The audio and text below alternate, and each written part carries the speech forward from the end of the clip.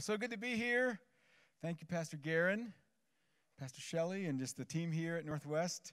Real blessing to be here. Like Pastor Guerin said, I'm from Pennsylvania. I actually grew up in the Pittsburgh area, and I've been living in the Lancaster, Pennsylvania area the last 8 years now, over 8 years. It is pronounced Lancaster, by the way. You probably know it as Lancaster, if you've heard of it. But it is pronounced Lancaster. That's the official way. I had to learn that myself since I'm not from there. But yeah, so we flew in. This is Marvin. Marvin, would you just kind of wave your hand up front here? Marvin Byler. Yeah, Marvin's, thanks. Give a round of applause for Marvin. Marvin is an intern at Threshold Church. That's a church where I serve as pastor. And he's one of our interns. And he's traveling here with me to help me on the ministry team. And so I'm just looking forward to what God wants to do this weekend. I believe this is a divine appointment. I have no doubt that God has ordained this time together. And God is really highlighting the ministry of deliverance in this hour. I really believe that in the body of Christ, in this nation. He's really wanting to emphasize and bring it back to the forefront. Not that it's everything, but just to give it the place that we see in Scripture, the focus that Jesus had on it. And so we're going to be covering several different topics over these next couple of days. I hope you're able to come to all the meetings as much as possible because we're going to kind of progress through some things, and we'll have ministry times as well. So let's just pray. Let's open up in some prayer here. I want to pray and just ask the Holy Spirit to maximize this time and really minister even as we go forward. Father, I thank you for this night. God, I thank you for your heart to see people restored, delivered, set free, Father. And I thank you for the price that was paid. I thank you for the precious blood of Jesus that was shed for us, God, that we could be forgiven, so that we could be redeemed, so that we could be delivered from the kingdom of darkness. And so, Father, right now I declare that the kingdom of heaven is at hand in this place. Lord, I declare, Lord, that the heavens are opened up in this room, Father. I thank you that the heavens are opened up, Father. Lord, I thank you for your angels. I ask for your holy angels, God, even to be released to minister. And God, I pray for your Holy Spirit to move, God. Let your Holy Spirit, Lord, bring revelation. God, I pray you'd move through the preaching, through the teaching of your word, God. You'd move through the ministry, God. Lord, I thank you that the entrance of your word brings light. And so I pray, God, even through this time in the word, Lord, that you'd release light, God. Let there be light, Father. God, I thank you for your anointing that breaks the yoke, God, that sets captives free, that breaks chains of bondage and affliction and torment and oppression, Father. And we invite you, Holy Spirit, to do that. Lord Jesus, would you walk among us? Would you walk among us? Would you move in this place, Father? Thank you, Father. God, we just give you this time. We thank you for it in Jesus' name. Amen. Amen. Amen. Amen. Well, if you have a Bible, you can open up to the book of Mark, the Gospel of Mark. We're going to be there in a little bit here. Before we get into that, just want to kind of share a bit about my background, about my journey, and even how God led me into this whole topic of deliverance, right? The whole topic of casting out demons and freeing people from the influence of evil spirits. I know this can be a topic that gets a wide range of responses. This is a topic that has oftentimes been ignored in the church. It's often been ignored or neglected in especially the Western church, where maybe we don't always have a supernatural worldview, and so we can kind of maybe diminish it, or maybe we think it's just superstition or just kind of ancient tradition, or maybe we just don't know how it's relevant to our lives today. We can read the stories in the Gospels. I completely understand that. I completely get that. I did not grow up in a church background that believed in really anything supernatural. I grew up in a great Christian family. My parents were saved when I was about 2 years old, and we ended up going to a church that just didn't believe in the gifts of the Holy Spirit or the speaking in tongues or the supernatural or healing, deliverance. So I didn't grow up exposed to anything like that. Deliverance would be the last thing that would ever happen in the church that I grew up in. And so if this topic is a little bit new to you, or you're kind of like, I'm not sure what this is about. Well, first of all, thanks for being here anyways. That's awesome. And second of all, I completely get it. And so I just want to share a bit about my background. Like I said, I grew up in a Christian family. And I would have called myself a believer from a young age, but really didn't know what it meant to have a true relationship with God. For me, it was more of just you accept Jesus, then you kind of go on with life. It's just more like, oh, yeah, okay, I'm forgiven. Jesus paid the price, and then I just kind of move on with life. There was no real relationship, no real even understanding of true repentance and what it means to turn your life to God and follow Him and walk with Him. And so as I was growing up, I was exposed to pornography at a young age, middle school type age, and kind of drawn into sexual sin and drawn into more of the party lifestyle, going into high school, just going into the typical worldly party lifestyle, drinking and partying and drunkenness and, again, sexual sin, all that stuff, and never felt guilty about it, never felt like I was even doing anything wrong because I was deceived. Sin is deceptive. Sin has a way of deceiving you. The enemy is deceptive. He comes and he deceives, and I was drawn into this deception, but yet I would have said I'm a Christian. I was going to church, and then when I went to college, I got involved in a campus ministry during my freshman year, but the whole time, again, I'm living this double life. I'm living this party lifestyle, sinful lifestyle, then I'm going to Bible studies on Thursday nights and involved in the discussions and didn't even see the problem with that. And at the end of my freshman year in college, I was invited to this retreat.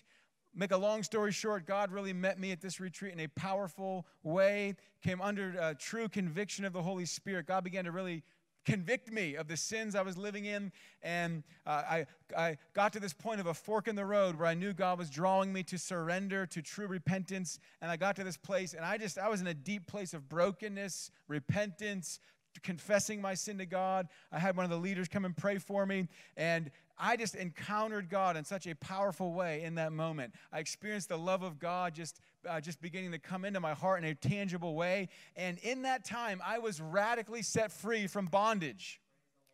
I was radically set free from the strongholds to sin, this addiction to sexual sin and pornography. It was literally broken in that moment in such a powerful way that never was a problem from that moment on. That was years ago. I was 19 years old, and it just radically changed my life. And so I came out of that place, and I was just hungry. I was so hungry because I knew God was so real. I met Him in such a tangible way. And so I was hungry. I went home from that retreat, and I just started to devour the Bible. Just started to read the Bible. And I set a goal that I was going to read the Bible in 1 year. The old 1-year plan, right? I could not stop reading the Bible, and I ended up reading the Bible in 3 weeks. It turned into the 3-week plan.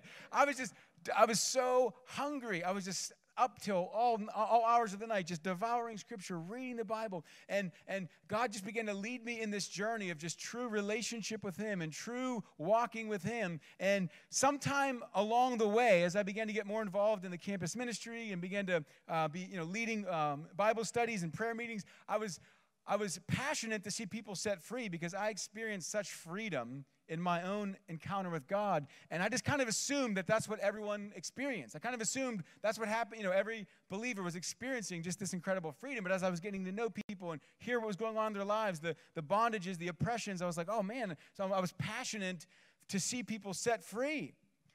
Because God, when he sent His Son, Christ Jesus, to the cross, it wasn't just for forgiveness, it was for freedom. And so I became passionate about this, but I knew nothing about how casting out demons had anything to do with it. I knew nothing about evil spirits and casting out demons, and it was the last thing on my mind. I was just passionate to see people experience freedom. And so as I was just hungering for the Lord, I would read these stories in the Gospels. I would read these encounters that, Jesus, He was healing people. Jesus, He's casting out demons. Everywhere He went, it seems like He was having these encounters. Have you noticed that when you read the Gospels, when you read Matthew, Mark, you read Luke, you read these stories, and it seems like everywhere Jesus went, He was encountering people that needed deliverance from evil spirits. And so I was reading those stories, and I was asking the Lord, God, where is this? How come I've never seen this happen? How come I've never seen a healing happen or a deliverance happen? And I was just hungry for truth. I didn't know the difference about all these theological debates and gifts of the Spirit today. I didn't understand all that stuff. I just wanted what was real. I just wanted everything God had. And as I was seeking Him, as I was in this time of just hungering for truth, the Lord began to speak to me about the ministry of deliverance. He began to call me into it. And the first way was through a prophetic dream that I had. And I knew God could speak through dreams because you see it in the scriptures, but I didn't understand, all the prophetic symbolism and stuff like that. But I had this dream, and in this dream, I was eating at an all-you-can-eat buffet. How many people like to eat? Come on now. All-you-can-eat buffet. Here I was. I was at this buffet, and I was hungry, so I got up for more food. So I stood up, and I'm walking to the buffet, and out of the corner of my eye, I see a man standing there who has a real just dark appearance, a countenance, and it's just got like an evil look in his eyes. And I just kind of noticed him, and I get to the buffet. I come back to the table, and as I'm sitting at the table, this man begins to walk toward me. And so he's walking toward me, and as he's walking toward me, I stand up, and I instantly knew that he had a demon. Again, this isn't a dream. I just instantly perceived, I discerned that there was a demonic influence that was controlling him or harassing him or tormenting him. I instantly knew it. At the same time, I had this well of power like flow from out of my belly. I just felt this like overwhelming boldness and power just begin to flow up from me in my belly. And I said, in the name of Jesus, I command you, come out of him. And all of a sudden, he started to like heave and like cough and this demon left this person, and his countenance changed. He was filled with joy. He came out just like, thank you so much. And then I woke up from the dream. I woke up from this dream, and my response was, avoid all-you-can-eat buffets. Stay away. Stay away. My honest response, if you want to know the truth, my honest response was, there was two things. One, I knew God was trying to get my attention because it was so vivid. It was so clear. I knew it wasn't just a random dream. I knew but my other response was, I don't want to do this. I literally, for the next couple days, was afraid I was going to meet the person that I saw in the dream. I literally was like on edge, like everywhere I went, like, am I going to see this person in real life? Am I going to actually have to do this? I did not want to do this. I never thought I could do this. I never saw myself casting out demons. I knew nothing about it. And God began to lead me on this journey over the next several months and years where I began to come across some teaching and resources that just began to open my eyes to the truth and just kind of uncover some of the misunderstandings, which we're going to go over tonight. Tonight's kind of going to be like an intro to deliverance. We're going to cover some of the foundational teachings because there's been so much misunderstanding, so much confusion, so much fear about this topic, and I didn't know what the Bible taught about it. And so I was exposed to some just good teaching, good biblical teaching, and God just began to open my eyes to this, and I was like, wow, this is so different than I realized. This is much more relevant than I realized. Deliverance, casting out demons is not just for the old times of the church, not just for the Gospels, not just for Jesus' time. This is for today. And evil spirits can influence people in ways that I never even really realized. I began to see the world through a different lens. When people would share what they were walking through and what they were experiencing, I began to realize, oh, maybe there could be a demonic aspect to this.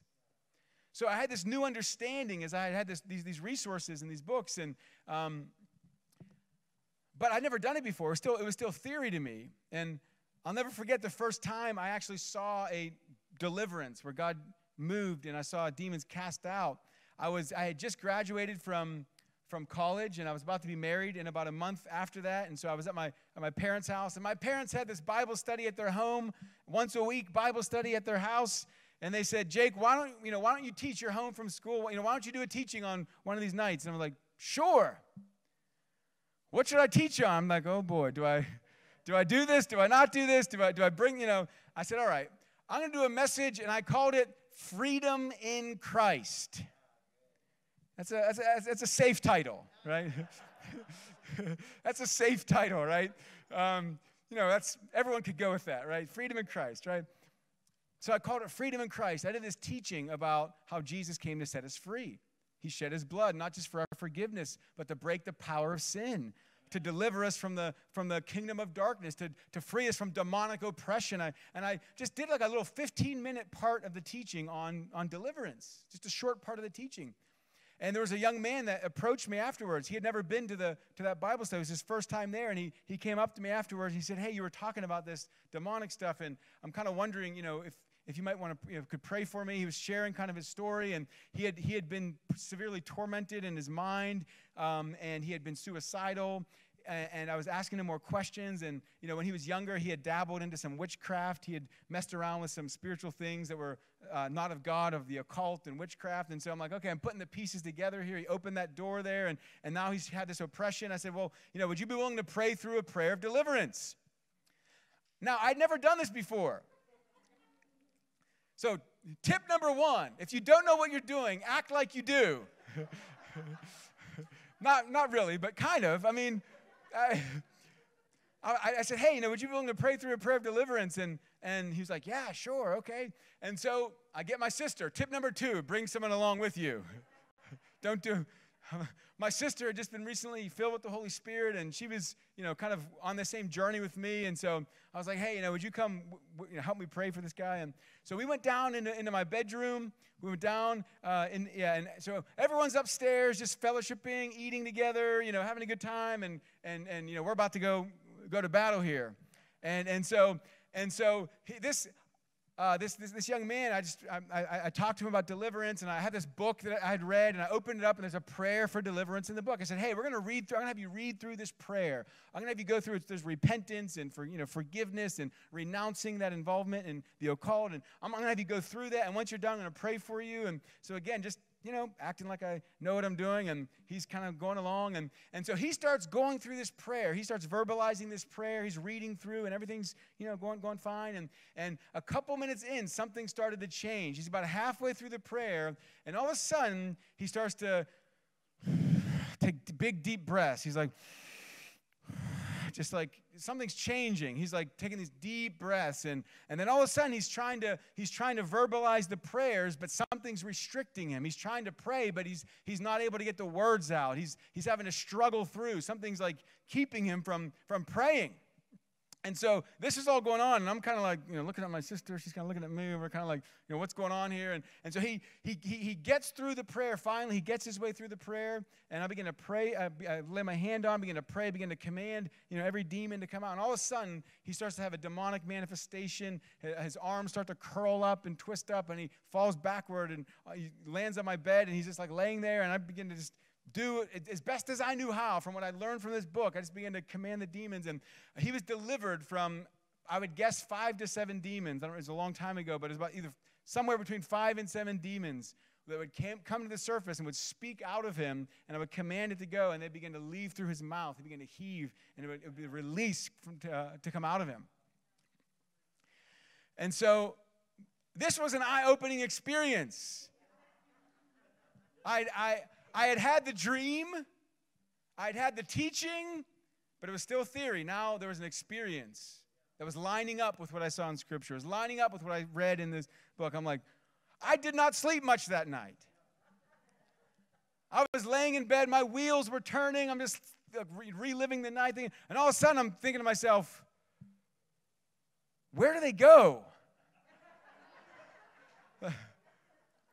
Where? Because it happened on my bed, literally. It literally happened on my bed. And I'm laying there, I'm like, I wonder where they go. Like, what's like, I had all these questions. It was my first real experience casting out demons, and that was about 16 years ago. About 16 years ago. And ever since that first time, my wife and I got married about a month later, and then we were involved in different ministry settings. I was a teacher at a Christian school for a while. I've been a youth pastor, young adult pastor. I'm a lead pastor now for the last 5 years. And every setting we've been in, we have seen people set free from evil spirits. It's been a consistent part from young to old, every age bracket. And we've just seen it on a consistent basis now. And, in personal prayer settings, in group settings like this, leading sometimes hundreds of people all at one time. And we've seen God do incredible, incredible things. And I've just begun to see how relevant and how valuable this ministry really is for today. And I have a heart to remove the obstacles, remove the fear, remove the stigma, remove the confusion.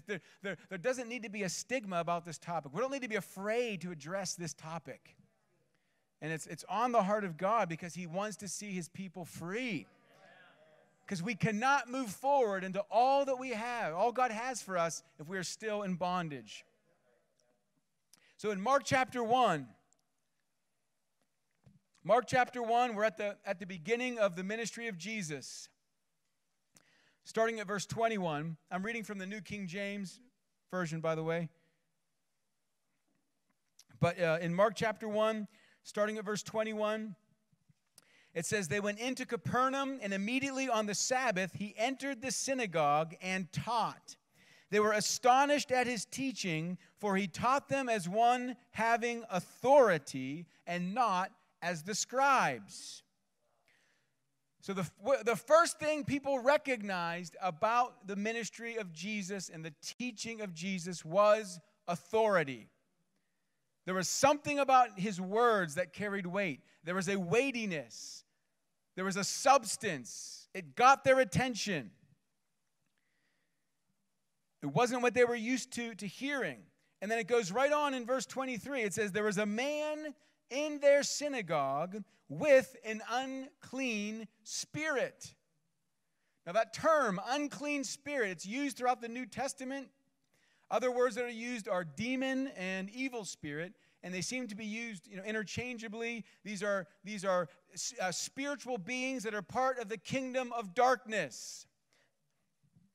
Part of the kingdom of darkness.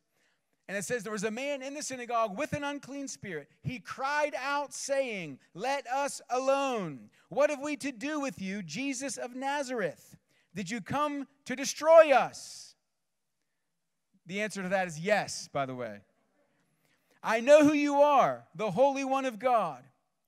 But Jesus rebuked him, saying, "Be quiet and come out of him." When the unclean spirit had convulsed him and cried out with a loud voice, he came out of him. Then they were all amazed, so that they questioned among themselves, saying, "What is this? What new doctrine is this? For with authority he commands even the unclean spirits, and they obey him." And immediately his fame spread throughout all the region around Galilee. I want you to notice something here, that the first thing that Jesus became well known for was his authority to cast out evil spirits. It was the first thing that caused people to begin to spread the word. It was the first thing that caused people to begin to share with their neighbors and their friends. When they left the synagogue that day, we can see it later throughout that chapter. It says later in that evening, the crowds of people gathered. The crowds of people came, those that were sick, those that were influenced by demonic spirits, and they came to Jesus, and he cast out the demons. He healed those who were sick, and he cast out many demons, it says in verse 34. It was the first thing that Jesus became well known for. It was the first thing that he was recognized in his ministry for. When Jesus was teaching in the synagogue, he was teaching with such an authority. Here's how I would read this. Here's how I, based on now my experience in this and how I see this in the scriptures, it was as if the authority that Jesus was preaching with and the anointing that he carried forced the demonic spirit to come to the surface so that it could be dealt with. See, this man was in their synagogue. Now, we don't know anything about his background. We don't know his story, but we know he was in the synagogue. So this is somebody who attended the Jewish synagogue. That's their equivalent of church, right? That's their equivalent of coming to the weekly time of worship and teaching, instruction. And so there he was in the midst of the people of God. There he was. And he needed freedom. There was an area of his life. We don't know what it was. We don't know what allowed that to happen. But he was there among them. And as Jesus is preaching, as Jesus is teaching, this demonic spirit gets agitated and comes to the surface and begins to scream out. And I've seen this happen so many times. That's why I can just so picture this, because I've seen it. Because see, when a person has an evil spirit, it's not always obvious to the natural eye. That was one of the misunderstandings I had, with no understanding. I used to think if a person had a demon, that it would be obvious to everybody. Like they'd be always manifesting. They'd be always, rolling on the floor. They'd be always screaming and, pulling their hair out, or, like we see in Mark 5, the guy with the legion. He had a legion of demons. And he was kind of in a constant state of torment. But this guy was sitting in the synagogue. He was just sitting there like everybody else. He didn't walk in the door and you say, oh, he has a demon. He needs deliverance. No. He sat there like everybody else. He was among the people of God. But when the demon manifested, then it became known. See, that's what a demonic manifestation is. It's when a demon becomes known. It comes to the surface. It's possible to have a demon, and it's working in your life and influencing you in certain ways, sometimes subtle ways. But it's not like you're always running around freaking out like this person. He was there like everybody else. But when it comes to the surface, that authority came in, that anointing came in.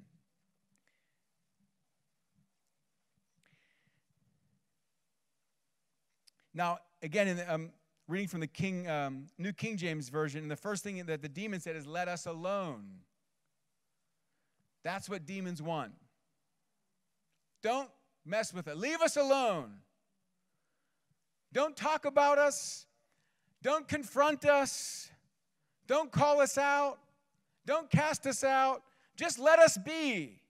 That's what the demons want. And I'm sad to say that in so much of the Western church, that's exactly what we've done. That's exactly what we've done. In so much of the Western church, demons are actually comfortable. They're actually comfortable. Because they can actually be present. They can be there. They can be, harassing and tormenting and influencing, and they're not being confronted. They're not being exposed, and they're not being expelled. And I have to wonder, how many weeks, how many months, how many years did this man come to the synagogue week after week after week after week, month after month, year after year? How many times did he attend the synagogue and not get the help he needed? They said, leave us alone, Jesus. Leave us, just let us be. Just let us do our thing. We'll leave you alone. See, we cannot afford to avoid this topic any longer. We cannot afford to avoid this topic any longer. I'm telling you, the need is so great. The need is so great. And we have to keep everything in a proper balance. We keep our eyes on Jesus. He's our main focus. We don't get obsessed with, demons and all that, right? So I'm not talking about that, we put all of our attention on the kingdom of darkness. But I'm also saying we can't ignore this reality. I'm also saying we have to put it in its place. For the ministry of Jesus, it was front and center. It was front and center. See, demonic influence can impact such a wide range of areas in a person's life. Our spiritual growth can be hindered by a demonic influence. Our mental health can be impacted. Our emotional well-being can be impacted. Our relationships can be impacted. Our physical health can be impacted by demonic spirits. That's all we see it in the New Testament. We see examples of it in the New Testament. I've seen people... I'll share some testimonies as we go. I'll probably share a lot more tomorrow night. We'll see what direction things go. But just to give you some ideas of how relevant it is for modern times, for our times. I've seen people, many examples of people set free, delivered from addiction to pornography or sexual addiction, sexual sin, when they were set free from an evil spirit. When an unclean spirit was cast out. Now, that doesn't mean you can blame everything on the devil and say, well, it was the devil's fault. There's still a need for repentance. But some people are in bondage. When a person's in bondage, they want to be free, but they can't get free. Their heart is turned, and they're seeking God, but there's actually an enslavement there. There's a chain that needs to be broken. There's a demonic influence. I've seen people set free from addictions. We've seen drug addictions, eating disorders, different types of oppression, depression, crippling fears, anxieties, suicidal thoughts, intrusive thoughts, physical sicknesses, infirmities that actually had a demonic element to them. And so really, in so many ways, deliverance has been the missing link. It's been the missing link in the process of sanctification, in the process of growth, in the process of transformation, in the process of healing. So often it's been a missing link. And so I want to cover some basic truths about demonic influence. I want to go through this here, covering some basic truths about demonic influence. I'm going to try to move through these. Try to be quick here so we can get into a ministry time. I want to have some time for ministry tonight. I have no doubt God wants to move tonight. God wants to bring freedom. God wants to set people free in this room tonight. God wants to bring deliverance. A couple basic truths about demonic influence. Number one, demonic influence is real. That's a very simple statement, right? Demonic influence is real. We can't pretend like demons don't exist. We can't pretend like we never have to talk about this topic. We can't pretend like we can put our head in the sand. I wish we could just say, well, let's just focus all our attention on Jesus and we'll never have to talk about this. I wish we could do that. But Scripture says for us to not be ignorant of the enemy's schemes, right? Lest he take advantage of us. Right? Scripture says, resist the devil and he will flee. It doesn't say ignore the devil and he'll flee. Right? Right? So again, while my primary focus is on Jesus, my relationship with God, obeying him, walking with him, knowing him, serving him, worshiping him, that's my focus, right? Right? But I can't pretend this doesn't. We have to come to grips with the reality of demonic influence. I've found this out in the Christian world today, is that you can talk about the devil all you want, and nobody really bats an eye, nobody thinks anything about it. You start talking about demons, people are like, that's out there. Right? You start. It's true. I mean, you could. If you told somebody, man, I'm just under attack from the devil today. I feel like the devil's attacking me. Nobody would. Okay, let's pray. We'll pray for you. We'll stand with you. Spiritual warfare, or whatever. If you said, I feel like there's a demonic spirit that I need to cast out, it's kind of like it's a whole different conversation. Isn't that true? Right? But when we have spiritual warfare, who do you think we're dealing with? The devil's not omnipresent, right? We're dealing with demonic spirits, okay? So demonic influence is real, and it's relevant to understand this. Secondly, demonic influence is common, not rare. This is one that was a mindset shift for me. Because in my understanding, probably because of never seeing it happen, growing up in church, so I just thought, well, yeah, demons must exist because they're in the Bible. Jesus dealt with them, so they must be real, but it must be extremely rare for a person to ever need deliverance. I mean, it must be like, once in a lifetime thing. Or maybe if I went to this dark place, this jungle where they did witch doctors and voodoo and, the dark jungles of Africa, or went to Haiti where it was all out in the open, maybe I might encounter somebody, right? But I never thought I would encounter somebody here or in regular life. But there's a problem with that thinking, is that it doesn't line up with the example of Scripture. It doesn't line up with the example of Jesus. In Mark 1, verse 39, it says, Jesus was preaching in their synagogues throughout all Galilee and casting out demons. That was a summary of his ministry. He was preaching in their synagogues and casting out demons. I want you to understand this. It was as common for Jesus to cast out a demon as it was for him to preach a sermon. It was as normal. It was paired together. And so we can see that all throughout the Gospels. That he did it many times, over and over again. Multitudes would come to him for this. And he was ministering primarily to who? The people of God, to the Jewish people who at that time, they had a sense of a fear of God. They had a sense of understanding of Scripture, right? So imagine then if you then take that to a pagan culture where it's everything, anything goes, and it's all the idolatry and all that's going on. So it's actually very common for people to need deliverance. It's not uncommon. Now, there's different degrees of demonic influence. Not every situation is the same. We can see that in the Gospels, right? We just read in Mark 1 about the man in the synagogue. He had one unclean spirit, it describes. Okay? Now, if you know about Mary Magdalene, how many spirits was she delivered from? 7, right? It says, Mary Magdalene, out of whom had come 7 demons, right? So there was 1, there were 7. I mentioned the guy who had a legion of demons in Mark 5, which indicates likely there was thousands of demons, because a legion is a reference to a large troop of soldiers in the thousands. So he probably had thousands of demons. So 1 all the way up to thousands, that's a wide range. That's a very different, so not every situation is the same. The man with the legion, that's rare. That's a rare situation. That's extreme. But the man in the synagogue and the Mary Magdalene, that's not rare. That's not rare at all. I've seen that over and over and over again.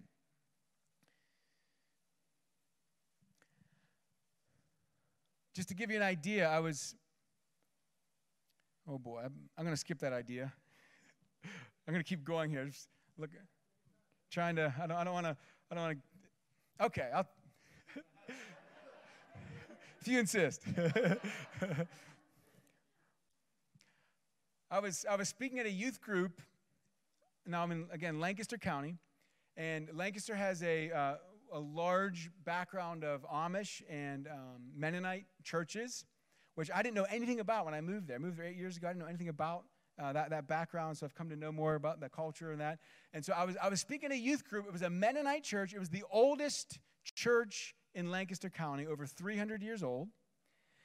And they asked me to come and do a teaching on deliverance for their youth group. This is probably 3 or 4 years ago, 4 or 5 years ago. I can't remember exactly. 3 or 4 years ago, something like that. And so here I am to this group of conservative Mennonite church kids, basically, right?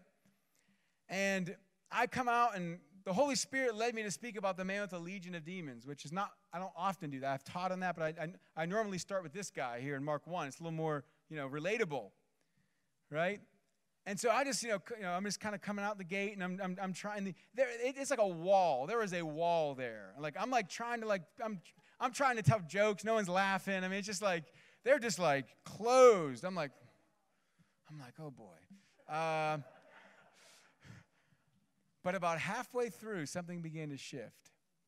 Because as I'm teaching, I'm plowing through. I'm teaching this, and I began to notice a few of the young people that were sitting in the group. There's probably 25 students there, high school age.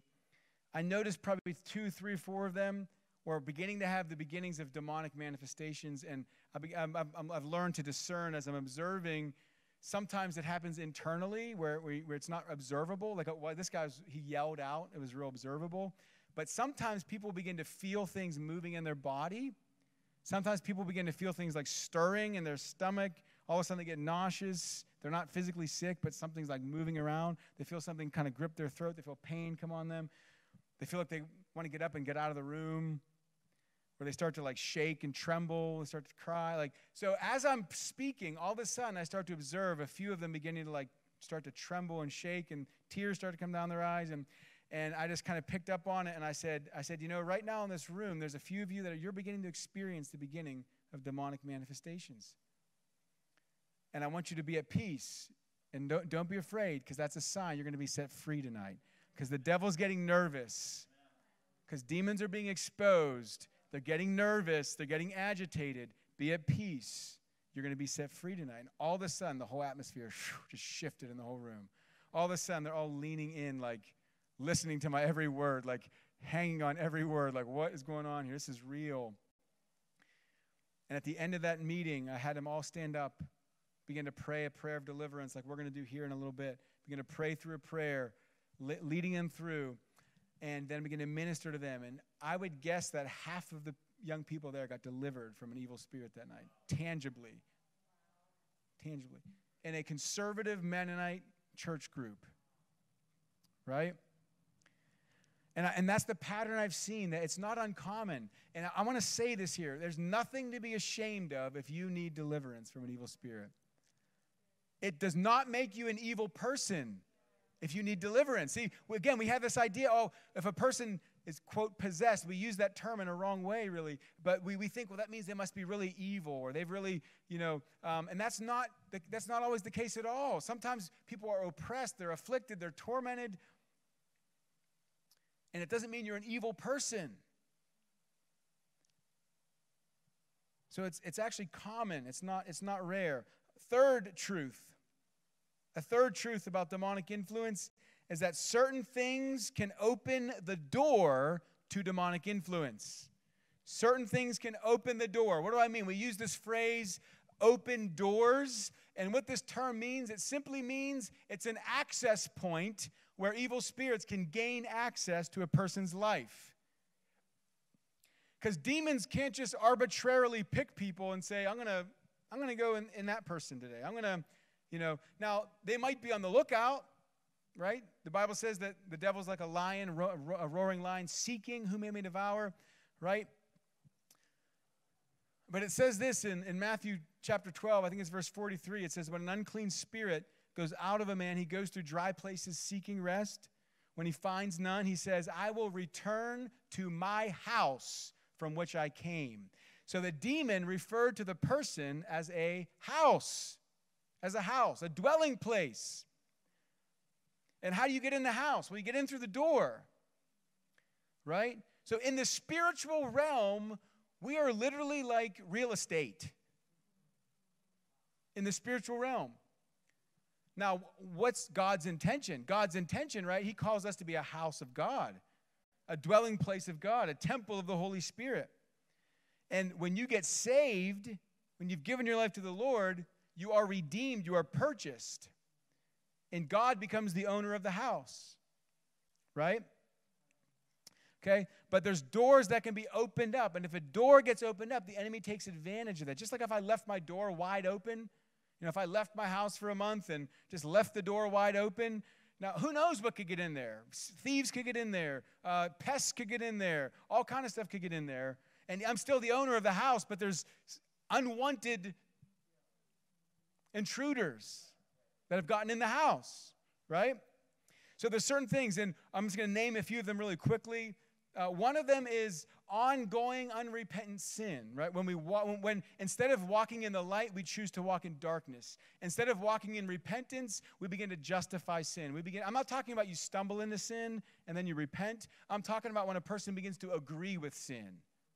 When a person begins to walk in it and justify it and live in it and harbor it and keep in that place of darkness, it's like they're keeping a door open. It says in Ephesians chapter 4, it says, don't let the sun go down on your anger, nor give place to the devil. Right? So, in other words, the anger, if it wasn't properly processed, and if it wasn't released, if you let it fester, it turns into bitterness, it turns into rage, it turns into hatred. It's like it's growing. That door then begins to be open. You give place to the devil. Okay?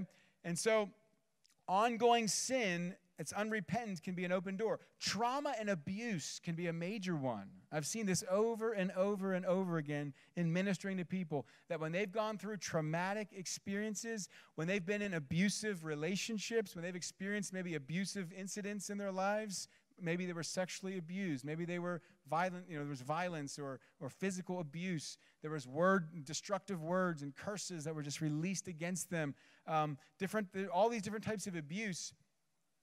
In that situation, it's not so much that they committed a sin, it's that they were sinned against. And the devil takes advantage of it to bring oppression, to bring affliction, to bring torment.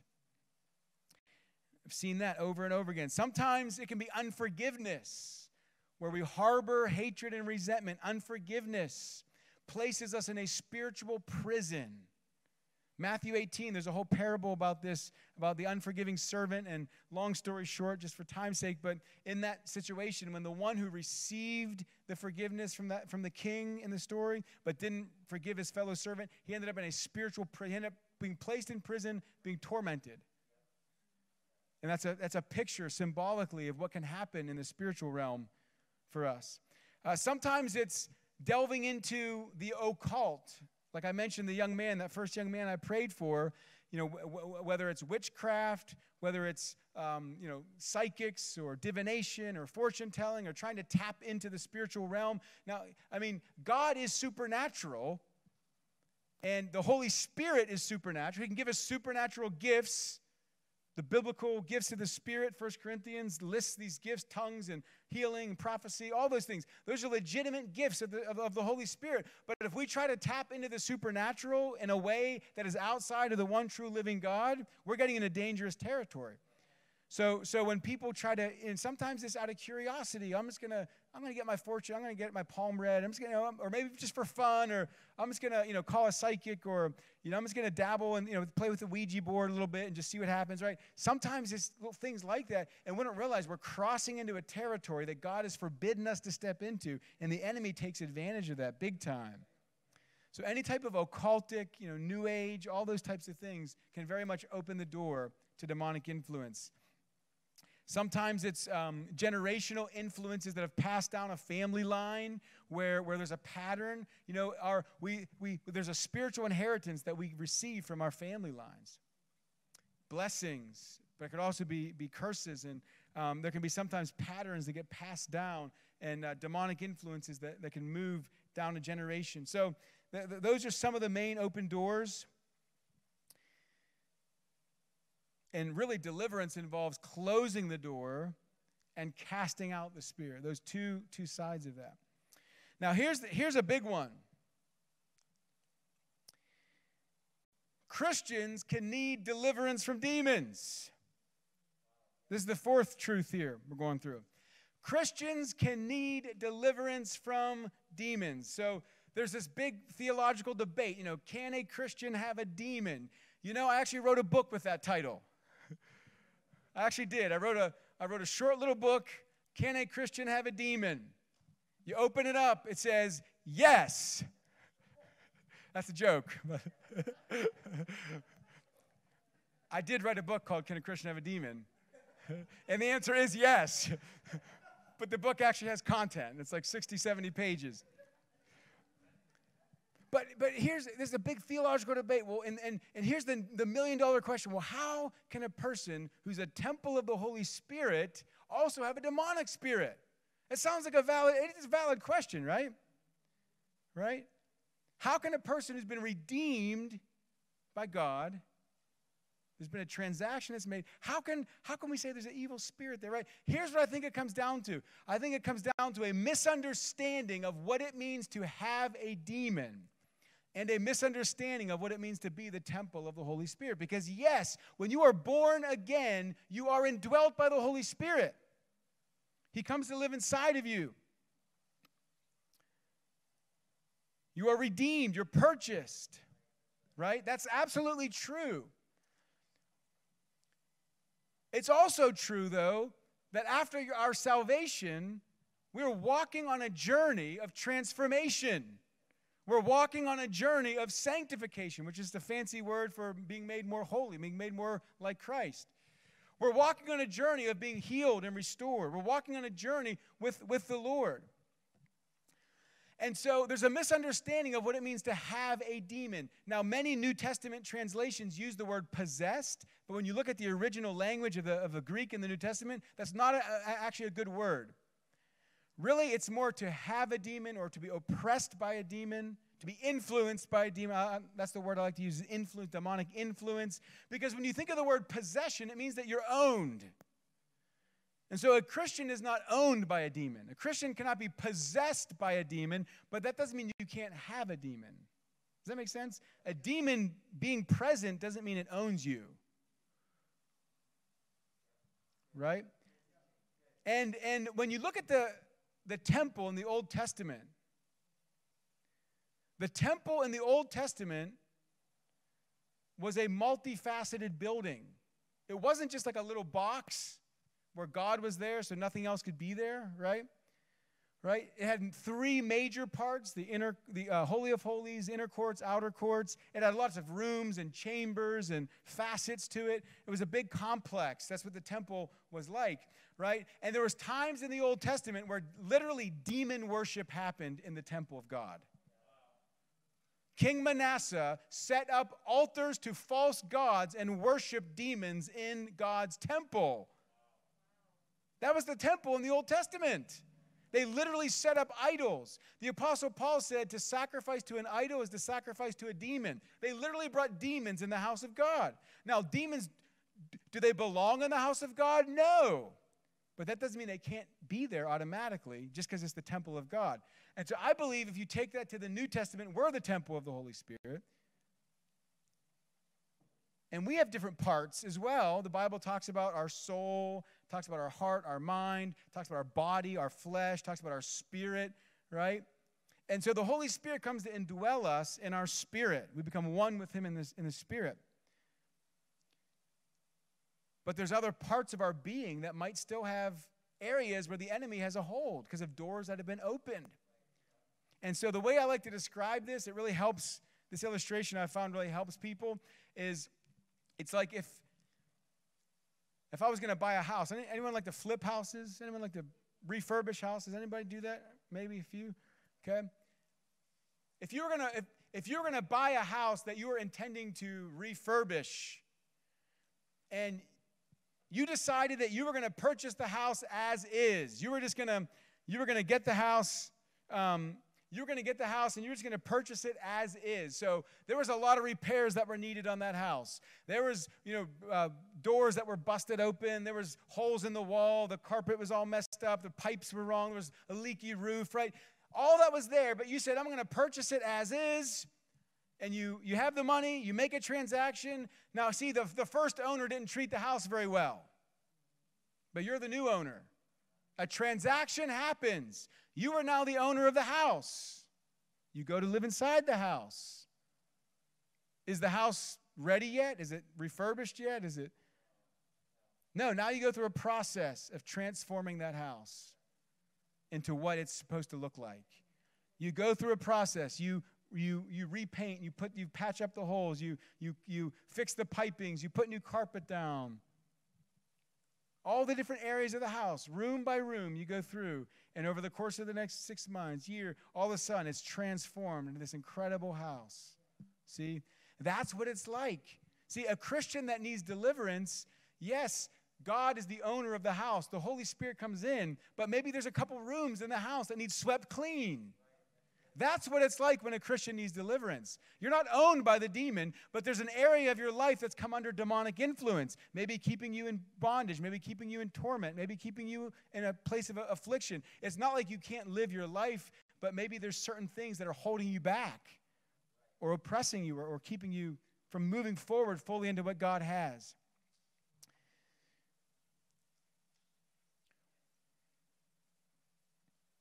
Let's stand to our feet because I want to begin to move us into a time of ministry here. That'll help me move forward. Bring this to a landing. One more truth I want to mention. Yeah, can we get a keyboard? That'd be great. The last truth I want to mention here is simply this. Believers are given authority over evil spirits in the name of Jesus. Believers are given authority over evil spirits in the name of Jesus. What does that mean? That means that we do not need to be afraid of evil spirits. We do not need to be afraid of evil spirits.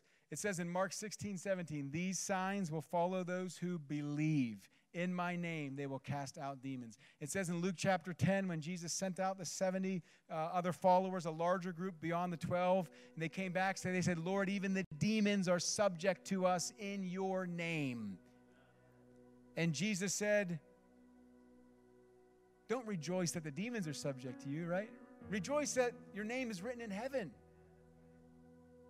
So he said, yeah, that's great. That's great. That's true. He validated that truth. But that's the place of spiritual authority that we have in Christ. It's in his name. It's because of him. It's because of Jesus. It's because he paid the price. It's because he gave us that authority. So that means that none of us needs to stay under demonic influence any longer. No one needs to stay. No believer needs to stay under demonic influence because we've been given authority. Jesus paid the price for our freedom. He never intended salvation without deliverance. Did you know that? God never intended salvation without deliverance. He never intended us to experience forgiveness, but not freedom. And so what we're going to do tonight is we're going to go through a prayer for deliverance. I've led thousands of people through prayers just like this. And I've seen God move. I've seen God do incredible things in moments just like this. There was a young man who was at a meeting just like this. It was a training I was doing, a conference type thing, and he had grown up and he was in a foster home, and he'd experienced abuse, he'd experienced trauma, he was in different homes. He was addicted to pornography. He had struggled with same-sex attraction. He had all these different things that were going on in his life that were happening, and he came to one of these meetings reluctantly. But he knew God was leading him, and he had a basic understanding of the gospel, but the deliverance was kind of a weird thing, and I'm not sure, I don't know about that. But he came to the meeting, and he's sitting in the meeting, and as I'm teaching, he's feeling all that stuff going on. He's like, I've got to get out of here. But he stayed through the meeting, and then we go into this time of ministry, and I begin to lead this prayer.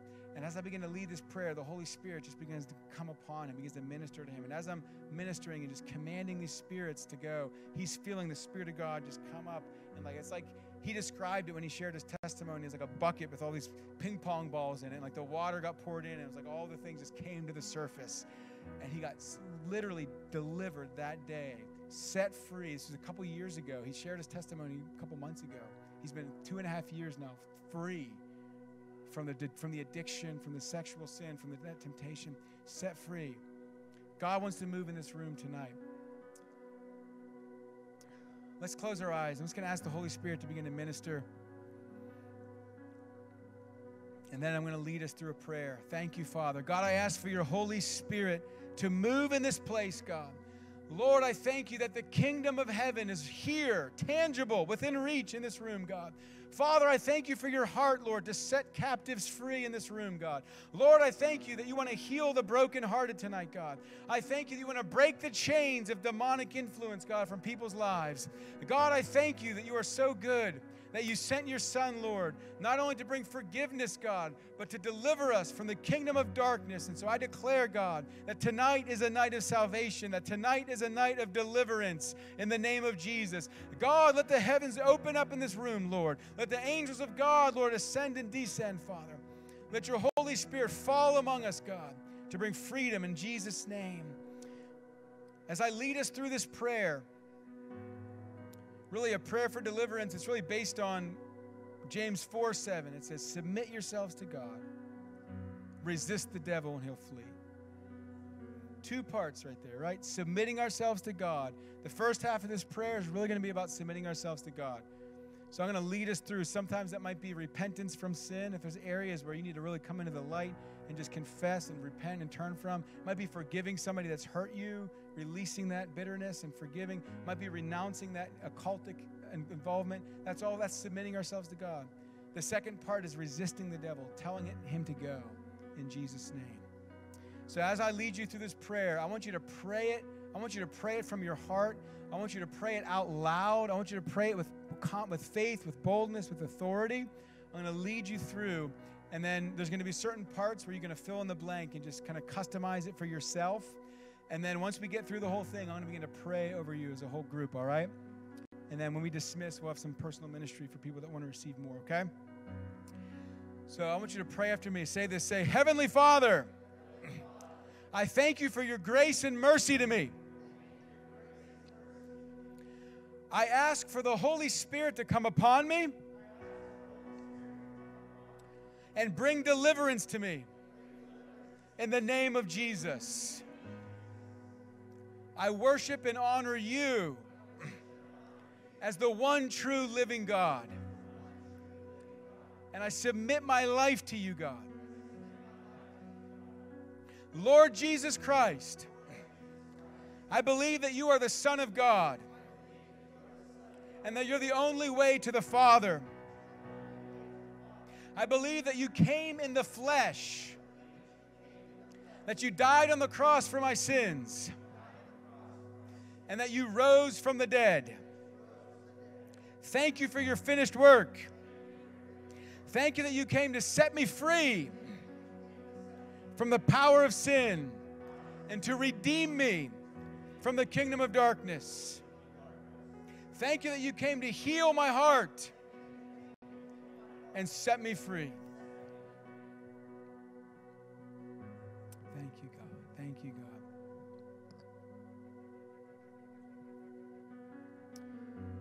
Thank you, Father. We're going to pray through a time now just of repentance, any areas where we just need to repent. So just say this. Say, Heavenly Father, I come into the light and I confess my sin to you, to receive forgiveness, to receive cleansing, and to receive freedom.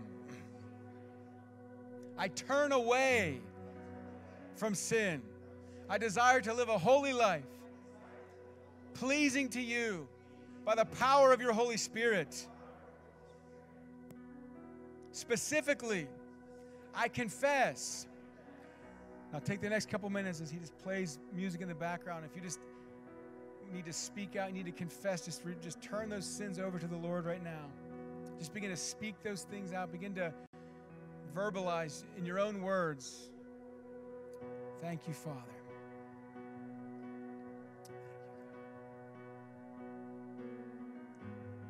God, we turn away from every one of these sins, God.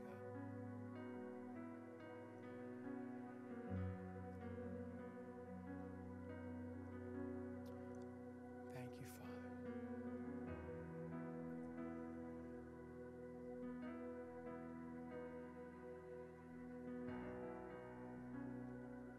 Just a few more seconds here. There's areas you just need to bring to the Lord.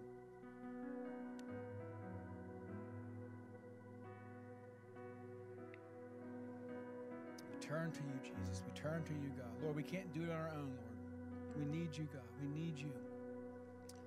We need you, God. Thank you for your grace. Thank you that your grace changes me on the inside, Lord.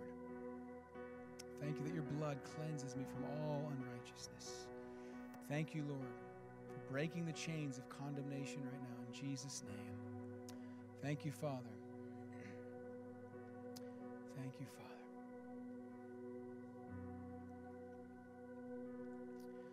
I'll just say this, say, Lord Jesus, right now, I receive your grace. I receive your mercy. I receive your forgiveness. I receive the blood of Jesus to cleanse me from all unrighteousness. I am forgiven.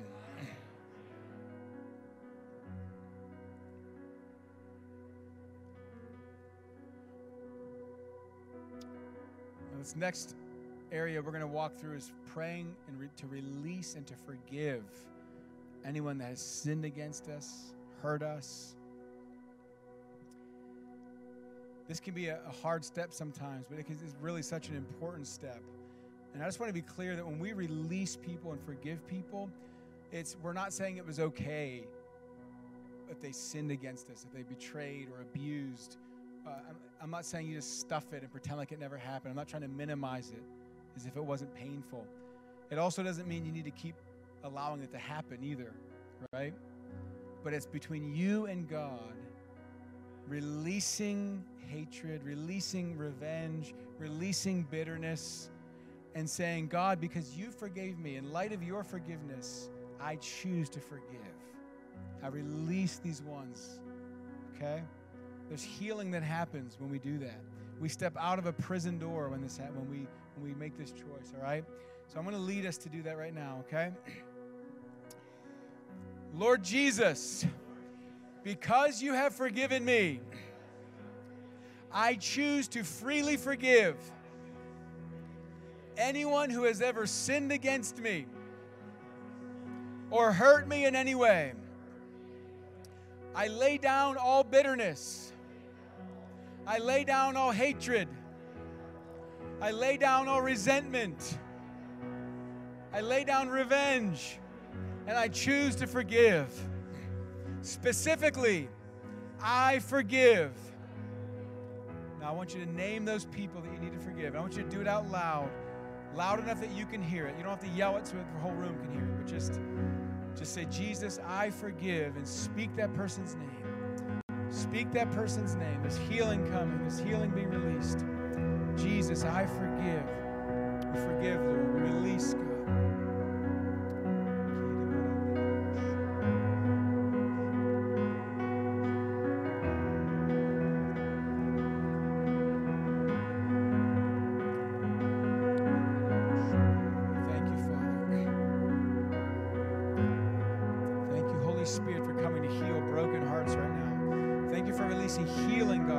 Of people, Lord, that were hurt through abuse, that were hurt through trauma. Thank you that you're restoring the broken heart right now, Father. Thank you that you're opening the prison door in Jesus' name. God, we release these to you.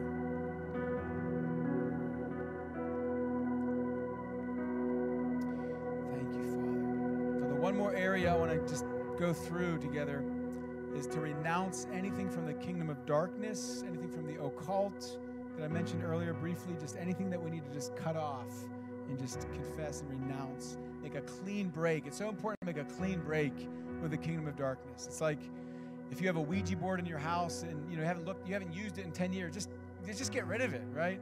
What's the point of having that thing in your house, right? When it represents witchcraft, represents something that God says, don't dabble in that, right? Make a clean break, make a renunciation.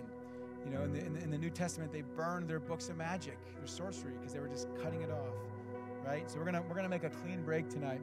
Just say this after me. Say, Lord Jesus, I renounce the kingdom of darkness and all of its works. I renounce everything that's connected to the occult or to the New Age or to idolatry. I renounce witchcraft. I renounce divination, fortune telling, or any other activity that you have forbidden. Specifically, I renounce. Now again, as he plays, just take that time and just fill in the blank there. Whatever you need to, whatever specifically relates to you, just speak it out loud. Say, I renounce, and just name that thing.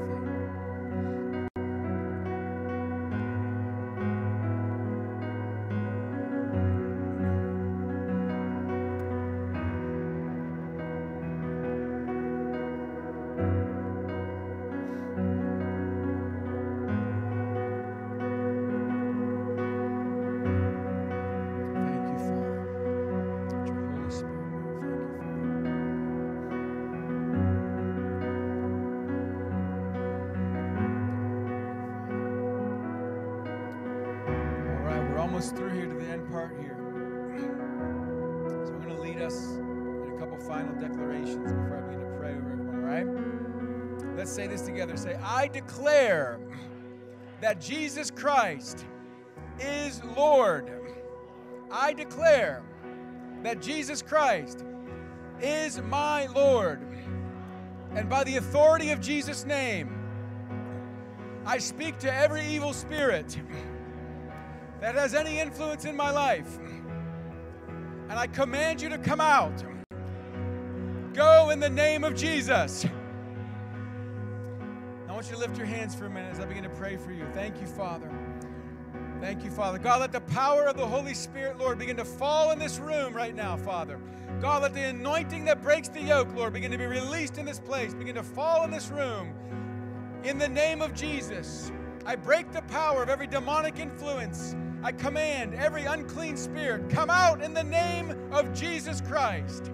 I break the power. I command every demon that's influencing people in this room, come out in the name of Jesus. I rebuke the spirit of heaviness. Come out in Jesus' name. You spirit of heaviness, you spirit of depression, come out in the name of the Lord Jesus Christ. I break the power of that spirit of oppression. I say, leave them now, leave them now. Come out in the name of Jesus right now. I command you to lift off the people. I break your influence in Jesus' name. I break the power of that spirit of fear. I say, spirit of fear, come out in the name of Jesus right now. Spirit of fear, come out from the people. Go from the people. Out right now. Out right now. In the name of Jesus, that spirit of fear comes out. It leaves you now. In Jesus' name, I rebuke that spirit of anxiety. It said, come out right now. Come out right now. Come out from the people right now. In the name of Jesus, it leaves you right now. It leaves you now. I break the power of the spirit of death. I say, come out in the name of Jesus. Spirit of death goes right now, goes right now. I say, spirit of suicide, come out in the name of Jesus. That spirit of suicidal thoughts, it goes right now, it leaves right now. Out in Jesus' name. Go from the people, go from the people. In the name of Jesus, I command you to come out.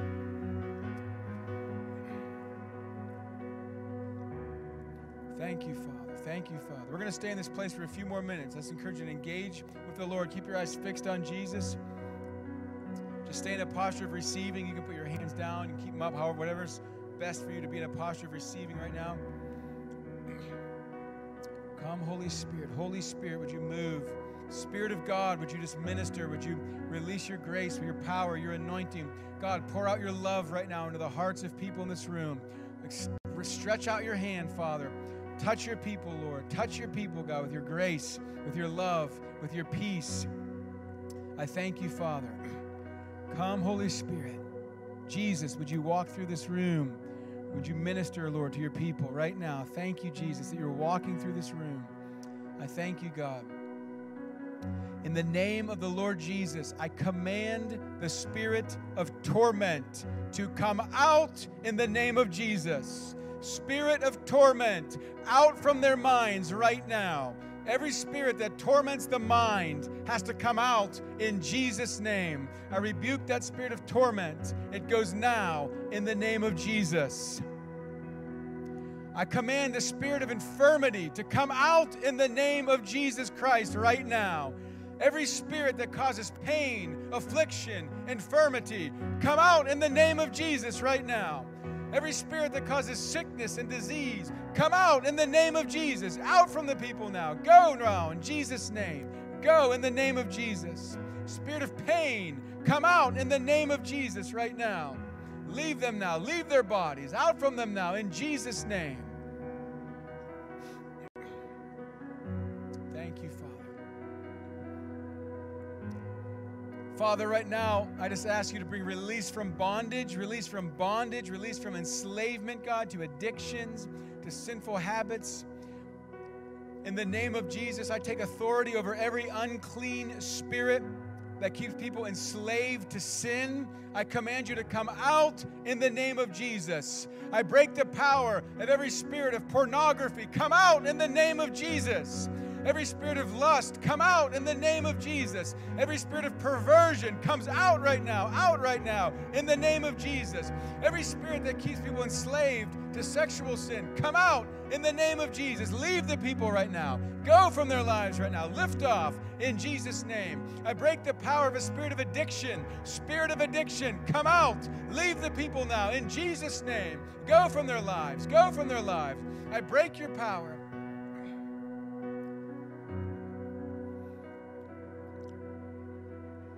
In Jesus' name, I speak to every spirit, every unclean spirit that came through trauma, that came through abuse.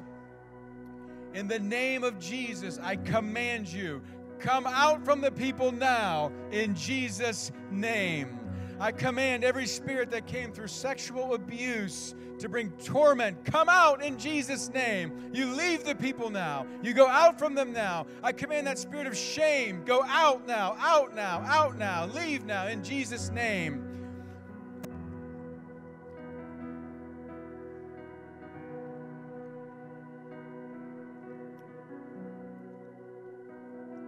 Come, Holy Spirit. Move, God. Move by your Spirit. I thank you, God. I thank you, God. Thank you, Father. Thank you, Father. Right now, in the name of Jesus, I take authority over the lying spirit, every spirit that tells lies, every spirit that whispers lies in your heart and mind. I break the power of that lying spirit. I say, lying spirit, come out in the name of Jesus. Leave the people now. Go from them now in Jesus' name. I rebuke the spirit of rejection. Come out in Jesus' name. That spirit of rejection goes now. It leaves them now. I command to lift off right now.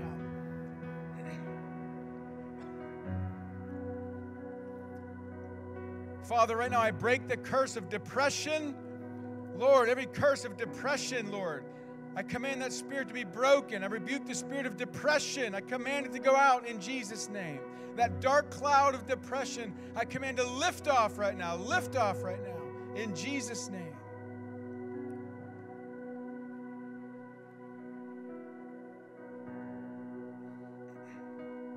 Thank you, Father. Thank you, Lord. Thank you, God. Thank you, Father. God, let your Holy Spirit just come and do the work. Let your Spirit come, Lord. Minister to hearts, God. Lord, I pray for the oil of the Holy Spirit would come and just minister healing to the hearts, God. Where there's been brokenness in the heart, Lord, release a healing anointing, God, to come and just minister to the mind, minister to the heart, Father, right now, by the authority of Jesus' name. Thank you, God. Thank you, God. Thank you, Father.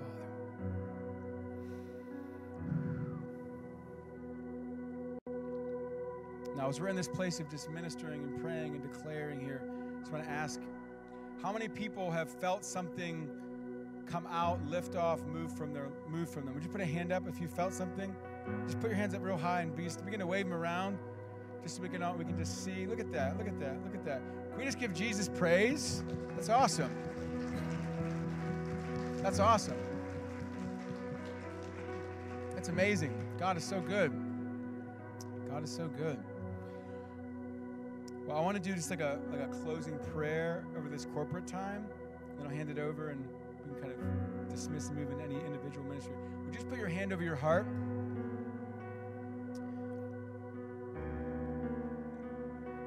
Just pray this out. Say, Heavenly Father, I thank you that you have purchased me, redeemed me by the blood of Jesus, and made me a temple of the Holy Spirit. I ask right now that your Holy Spirit would fill me to overflowing. Let every area of my life, every room of the house, be filled with the Holy Spirit in the name of Jesus. Now just receive that for a minute. Just receive that. Father, I pray that you'd fill each one, God, with your Holy Spirit. Fill, God, with the Holy Spirit.